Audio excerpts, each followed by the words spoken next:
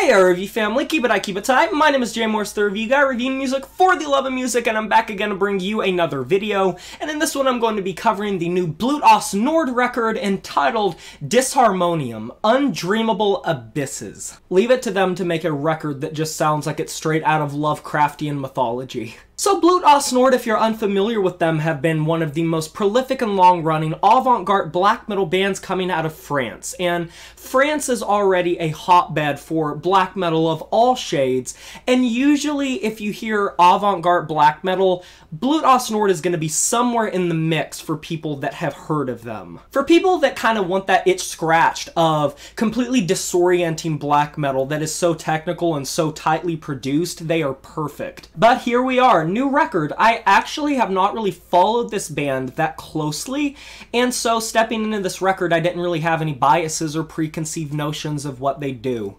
And in the most pun unintended way I can say, Blut Aus Nord portray themselves as completely disharmonious, but simultaneously somehow the most harmonious and melodic they felt in a bit. Demented and packed in an ice-tight and hellish level of torment, but dark in the melody way. No track on this record is untouched by the ghoulish wails that are just wall-to-wall in service as the vocals. The graveyard ethereal drones are not something that they are unfamiliar with or something that is even uncommon on their records, but here there is just so much echo put on them and a lot more layering to give them that full effect. And upon first listen, it can read as wallpaper. Just simply like a dizzying assortment of the same brand of avant-garde black metal absurdism that a lot of shock and awe black metal bands adopt nowadays. And I'll be the first to admit, I was not a fan of this record when I first spun it. But by the second listen, when I started sinking my teeth into this record more, I started to kind of pick up on the variation. And I think that's true of a lot of avant-garde metal bands. They'll hit you in a haze and a blur, and you won't be able to make out the finer details.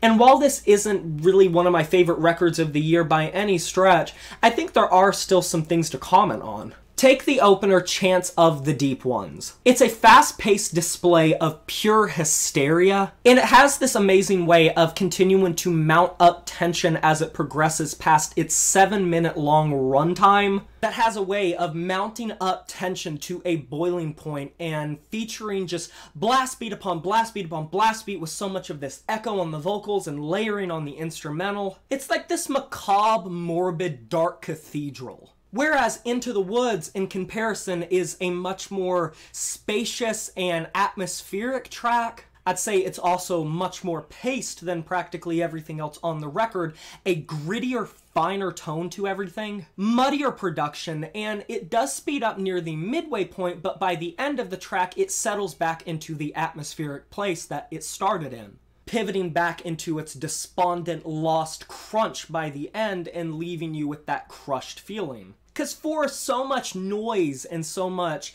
chaos, there really are some moments here that are just maddening and just pure insanity. And you know what? While on the topic of Into the Woods, before I continue, I just want to say something about this introduction. It's what I imagine a schizophrenic person might feel internally when they're going through an episode, or maybe something similar to Everywhere at the End of Time, you know, that album about dementia when like the chronic terminal late stage hits and everything just becomes like a white overlay. Something's just blinding and disorienting about the swells and dissensions on this track.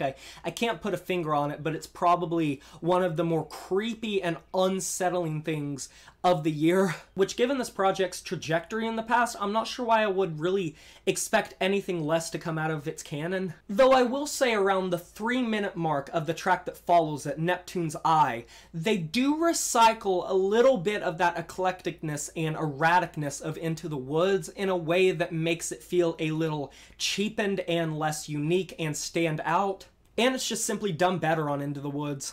And I think transitionally going from Into the Woods straight into Neptune's Eye, it really could have been a little more seamless.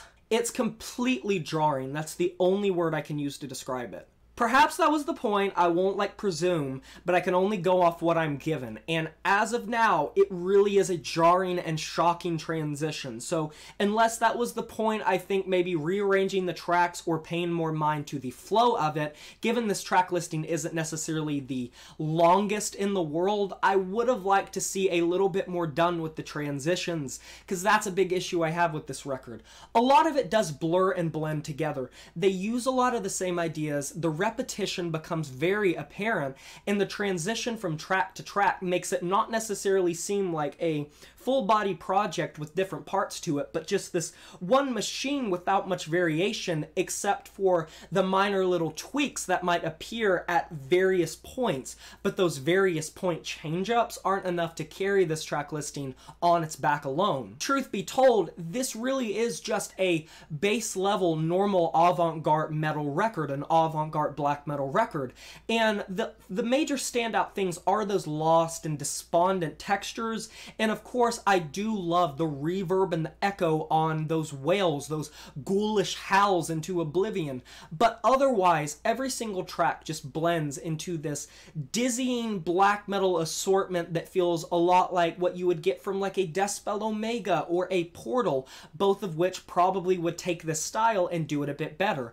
Now I understand Blut Aus Nord have made a lot of records. It's a very prolific project, so maybe it's a little bit of steam running out, but I just was not as sort of into this creatively, and I didn't feel as much of that hot energy that has been prevalent on some of the band's projects in the past, unfortunately. Without a doubt, they pose a threat and they scratch a certain itch for that French avant-garde black metal scene, but it definitely left me wanting a little bit more, and even on the second listen and a bit of the third listen, I started just kind of getting a little bit of fatigue from what they were doing, and there just isn't that much to make me want to come back to this, not only from their own standpoint, but other records that are currently in this genre. But for people that want a certain itch scratched, I can see why it would be really good. There are enough moments here to keep it from being like a negative, but pretty much I'm just feeling a solid 5 out of 10 on this record, and that is a wrap. Have you heard this new Blut Aus Nord record, Disharmonium, Undreamable Abysses? That is a mouthful.